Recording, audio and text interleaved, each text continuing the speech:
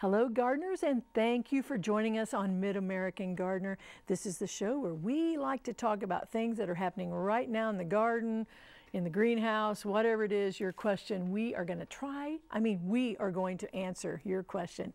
Hi, I'm Dianne Noland, and I teach horticulture at the University of Illinois, and I got my grades turned in today. So that's a big deal. My area is cut flowers and perennials, and I work in the crop sciences department. But I have three really talented, knowledgeable folks here with me, so we're going to find out who's here and what their expertise, and then direct your questions that way. Let's throw it over first to Dr. Bob Skirvin. I'm glad to be here again. It's fun to come here and show you things and talk to you.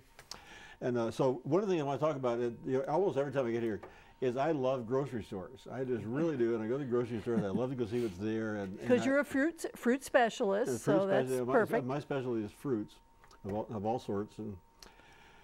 And anyway, so I'd like to go see what's there. And right now there's things that are happening. You know, it's season. They've got those wonderful little oranges. There are little mandarin oranges. There are lots of those. They're really delicious. They're really quite cheap. You ought to buy those.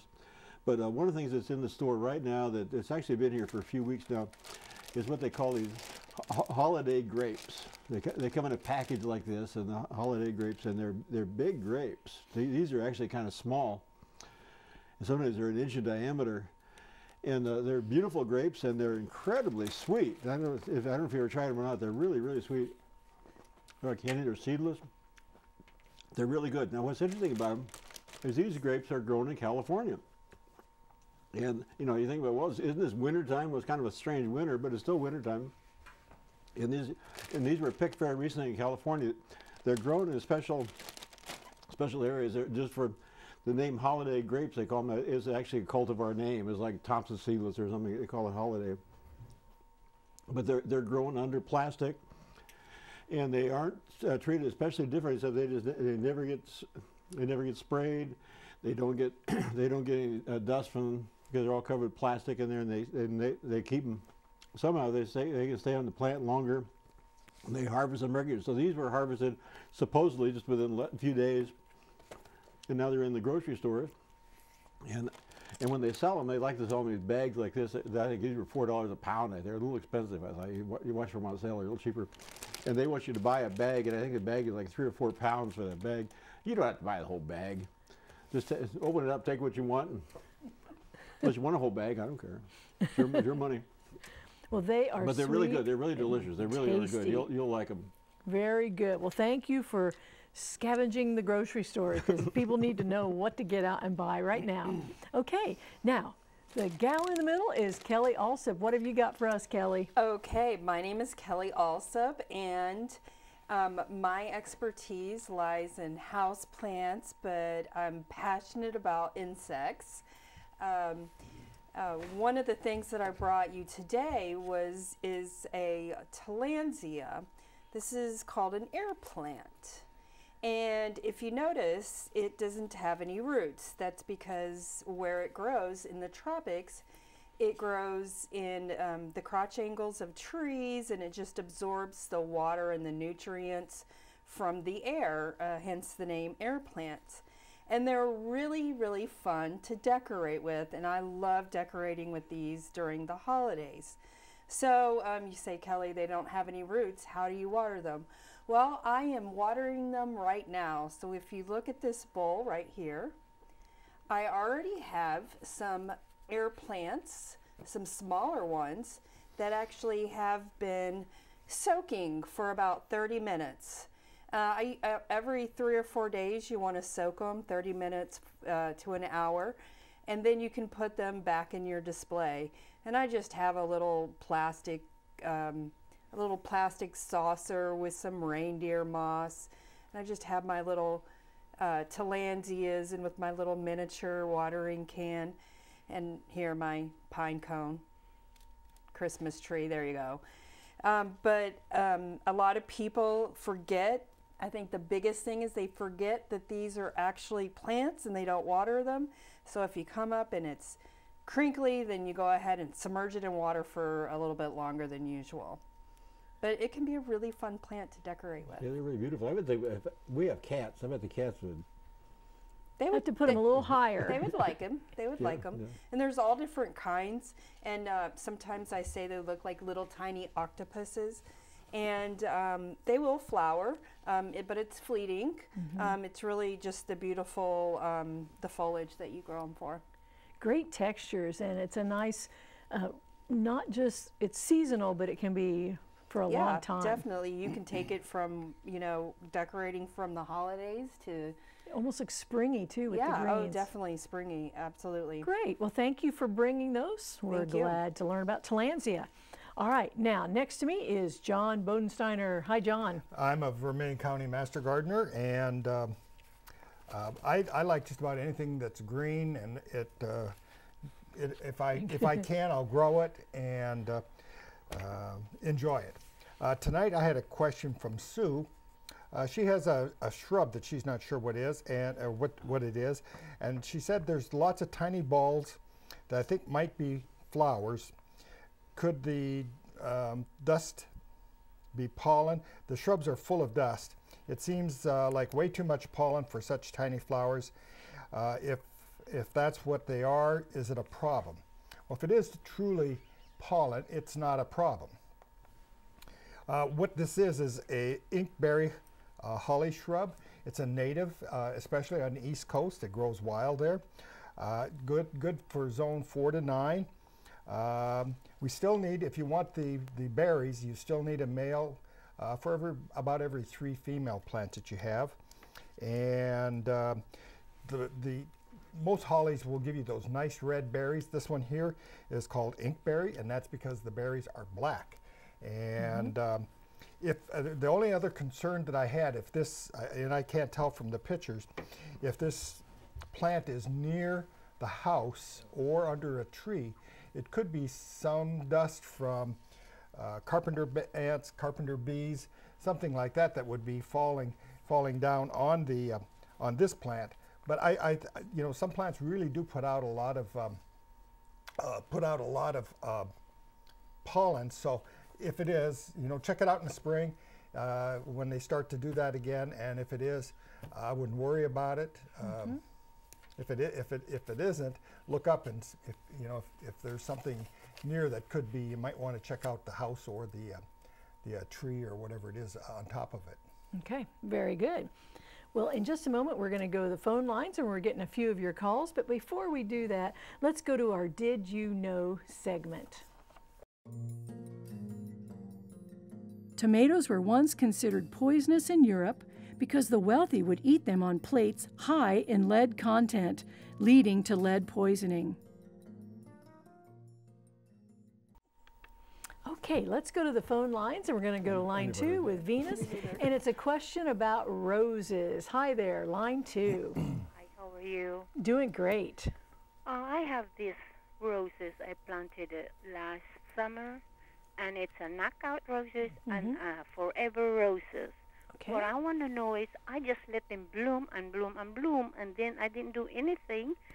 And right now they're fairly tall, and of course the cold, the weather had already kind of freeze them up. So can I cut them this spring down to close to the ground? Okay. Can I trim them? All right. Several of us can answer that question. Who would like to start? You can wait till spring. That way you know what's going to be died back or what isn't. You can trim them once it gets cold and they go dormant. Then you can trim them also. I don't know that I'd trim them all the way to the ground. I think I'd go no less than 12 inches, 18 inches.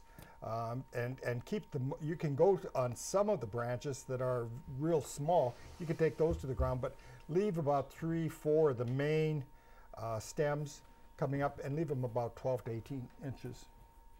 I agree. Okay. And one thing I would say whack 'em too back. is that this year has been a really late fall, and one of the things that when you start pruning plants, you want to make sure the plants are really dormant. And so they're probably okay now. And certainly if you wait until January, they'll be fine. They'll be dormant for sure. But if you had pruned just a few weeks ago, they might have started growing again. And when they started to grow again, when it really does get cold like it is now, and those plants will die. those new shoots are really sensitive, and it tends to, then you get disease, and they tend to kill the whole plant. Right. But as you said, in the spring, you know what's died back, and that's really helpful. And you can tell there's a color difference on the branches. So don't cut them all the way back, but you can cut some of the smaller ones and leave the thicker ones 18 inches or so. So anyway, good question. Thank you for that. And we're going to go from roses to a question about asparagus. Rick has a question for us on line 3. Hi, Rick. Line 3. Rick, are you there? Feels like I hear something, but I can't get him. So we're going to try then line 4, which is another rose question with Dan. Hi there. Somebody talk to me. Rick has a question for us on line 3. Okay, someone has their TV on. Just talk to us. Line 3. Rick, are you there? Okay, well, should we talk among us until we get some questions? Just anybody who's on a line, just talk to me and tell me who you are and we'll answer your question. Okay. Young man, I'm on line 5. Wonderful. We'd love to chat with you, John. What is your question? I have a hydrangea plant that has bloomed in 2 years. I wonder if there's anything I can do to make it bloom, and when can I divide this plant? Okay, so hydrangeas. Who wants to tackle that question? Well, when hydrangeas don't bloom, the majority of the time it's when somebody has pruned them at the wrong time. Because they bloom on old wood, you would want to prune them directly after flowering. Transplanting them, I don't really see hydrangea as something that I would divide, but maybe transplant if you got a big enough of the root ball. And then when you do transplant it, you do kind of want to cut it back a little bit so it can make the transplant better. I still wouldn't put it in too much sun. If it is like a mop head, the oak leaves can take a little bit more sun. Right. But yeah, it's usually incorrect pruning on the not blooming. The only other thing I could think of is a late frost. Right. But usually it's incorrect pruning. And usually I like to cover mine a little bit in the fall, just so that, like Kelly said, they only bloom on old wood, or some of the older ones. And the newer ones, they've got some now that will bloom on new wood, but the older ones will only bloom on old wood. And so if you can mulch them now, you know, we're going to get some 0, -degree weather, and if that old wood is killed down to the ground and all the old wood is dead and comes up from the ground next spring, you won't have flowers again. So.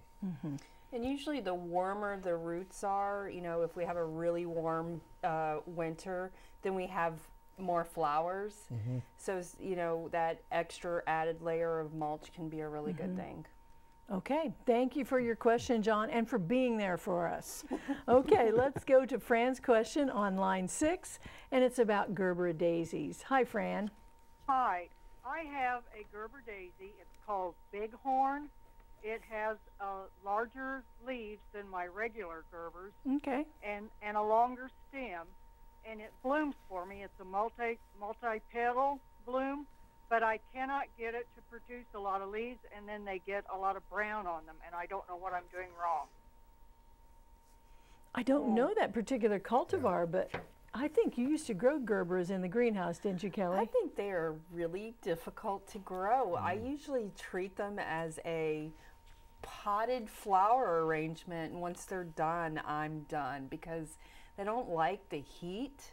And there's not, I mean, even though some of them that are coming out are a little bit more heat tolerant, they don't do very well.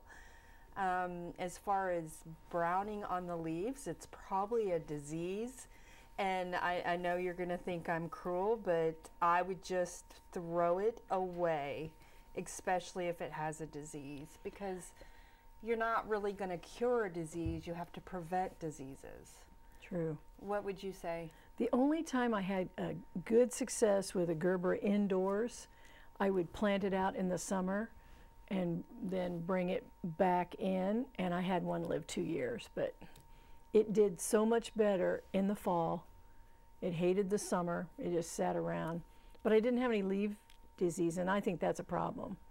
Now, I've had some that, I'm on my 5th year now. I will be next Yeah. year, where I just keep them in the pot. I take them down the basement during the winter, And let them go don't- dormant, Yeah. and Let 'em then go bring them dormant. out. Bring them out in the spring, and That would help the leaf disease, wouldn't it? Or do you think it would? most likely. yeah, you clean it off. Anything dead, clean off. Put a little mulch on top so that any disease is there. So when you water, it doesn't splash up on new leaves. So explain to her how you have it go dormant. I just take it down to the basement and forget it For how Wow, long? that's very till intricate. spring. So you might try I just that, took Fran. mine, I took mine down, well, the last 2 weeks in November, and it'll be down there until it gets nice in March, and I'll bring it up, water it real well, keep it watered, Light, put it in the sun. sun. I mean, in the And- basement, does it have? It has light in the Some basement. light. Yeah, it Okay. has some fluorescent lighting. And Okay. that's what you do with the amaryllises to get them Yeah. to reflower. So maybe that is what you need to do with that plant. Okay. Well, good. I'm glad we had a committee here to talk this through. Well, let's go to Rick's question. He called back on line 4, and it's about asparagus, as I understand. Hi, Rick. Hi. And what is your question? My question is about asparagus. I'm getting ready to sell a piece of property, and I've got an established asparagus crop. They're probably 5 years, and I'm wondering if I could dig that up and transplant it and move it to a new place. Are you going to be doing it this fall, like, or? No, it'll probably be in the spring. Okay. Oh, good. Yeah. That's good. I was hoping you'd say that. I was going to say it might be a little difficult now with the ground. I'm sure it's going to be frozen here for the first couple of inches. Yeah, I don't see any problem with that. I don't either. You know, that's what you do when you buy the bare roots in the store. Is you're buying transplanted plants, and so make sure that you do like when you set up your new one. Dig that trench, put a little pyramid in there, put your spread your roots over that and cover it. And keep it deep because you're going to put up the soil over that and then mulch it. They are heavy feeders, so I would get some mushroom compost or some good, if you know somebody with good composted manure, make sure it's it's really composted. You don't want to put fresh manure on it. But they are heavy feeders, so get as much of the roots as you can.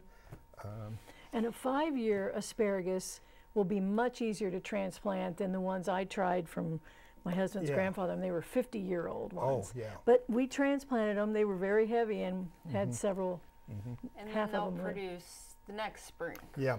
You'll have a But good produce. you want to next make spring. sure it's pencil, the thickness is large enough. I would not harvest any I of the wouldn't, first couple yeah. of years, just to get those, let those ferns grow, and they'll put more nutrients and let those roots get reestablished.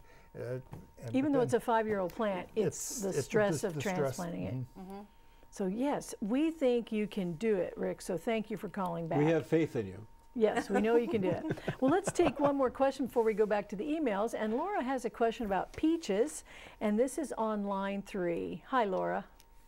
Hi. My peaches this past summer had the pit was hollowed out and looked rotten when you cut it open, but the fruit was wonderful. I didn't know why the pit was hollowed and what I was doing wrong. I'm not sure either. I've seen that too. Sometimes you get poor pollination, and it doesn't set. But since you don't eat the seed anyway, if it worked out well for you, you just dig them out anyway and eat the peach. So as long as you're not trying to transplant that seed, it really didn't affect the fruit. Right. So poor But pollination. I think it's probably pollination. It's probably you probably need another variety or needed a friend. Okay, so there you go. Thank you, Laura, for your question. Now let's do some emails, and I'm going to start back with you, Bob. You'll have to uncover your email with the grapes. I got an email here, kind of an interesting one, that a person, Jan Coleman, said, I got this plant. I live in Cortland, Illinois, and it grew 12 feet tall and has orange spike balls with season. Thank you. What is this plant? Well, what you've got is castor bean. And a castor bean is really a beautiful plant. I remember when I was raised in California, and we had a lot of castor beans out in California. I always thought they were really cool, big things. They get huge. John was just saying he had one in his yard 18 feet tall this year. They're huge plants. They can be huge plants. And they have these big spiky seeds on them, and it's beautiful. It's deadly poison. That's one of the things you really have to remember. Don't chew on. Don't let your dogs chew on it. And all parts are poisonous. And all parts, yeah. The leaves, stems, seeds, everything is poison. Deadly poison.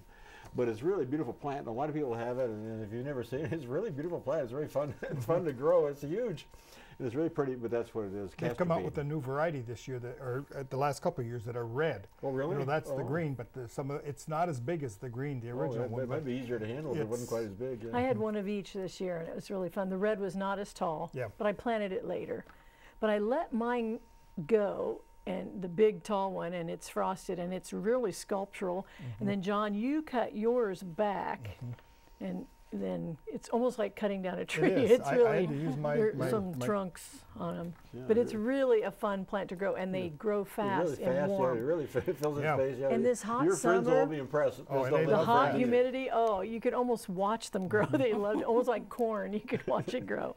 Okay, so thank you for that question and answer. And now, Kelly, what have you got for us? Okay, I have a question from Bonnie in West Chicago about spider webs in her boxwood and evergreen bushes. She thinks they're wolf spiders, and she wants to get rid of them before they get into the house. Well, you're asking the wrong girl because I absolutely love spiders, and I actually would encourage spiders to live on my property. I build little insect hotels for the spiders to overwinter in. So this would be my instant insect hotel. But it's not a wolf spider because wolf spiders do not make webs. They are predator spiders. If they get in your house, it's because they're lost. They'll stay outside. Usually, they really do stay active during the winter. If you don't want wolf spiders in your house, that's where you really think about caulking or, picking up all that debris that they may live in. There are some really beautiful spiders this summer. The black and gold spider that gets bigger and bigger, and it's huge during the fall, and it eats its web and remakes it every single day. Just a really beautiful spider. So, well, the wolf spiders, I always like the wolf spiders, even in the house, because they eat silverfish. They run around. They're always working. They are. You might think they're annoying, but they're really working, and they're your friends. I know. I absolutely agree. I love seeing spiders and praying mantises in the garden because I know they're working for me. Yep. Okay. So if you ask questions like that and you want us to tell us to get rid of some of these things, you won't get the right answer. But anyway, thank both of you for that. And now, John, what have you got for us? I got a question from Paul, and he wants to know, can you tell me what this plant is? And talking to a number of people, the closest we could come up with was sweet woodruff. The best way to tell in the spring, if it's a low growing, spreading plant ground cover with white little flowers, you've got sweet woodruff. If it isn't, then we'll have to start over and go on from there. It could be, there's a couple other things it could be, but just looking at the picture, our consensus was sweet woodruff. And if you do send a picture, it's nice to see the top view, but sometimes it's nice to see a side view as well. So, but that's what we think it probably is. It's just a different angle for me to look at. Yep. Okay, well, thank you for that. We do have one person we want to thank. It's Ryan Marshall's last show today, and we want to wish him the best of everything as he goes on to his future endeavors. So thank you to Ryan. We'll give him some grapes. And we'll get him some grapes. It's in celebration. Probably too much, but no, it is not too much, but thank you to him. Well, I want to thank each of you for being on. There's so much still in the wintertime to talk about in the garden, Definitely. in the house, planning for the next garden. So there's always something to talk about. So thank you for bringing your expertise, each one of you. Even if it's talking about how great spiders are, we still want to hear about it. And going to the grocery store and all of those good things. Well, we want to thank all of the crew. We don't thank them enough because this is, you know, really our winter show, and we'll be thinking about spring things, but during the winter there's still lots to do. So we do want to thank each of you, and I want to thank all of you for just being great viewers. Continue to send those emails and call, and we thank you so much. See you next time. Goodbye.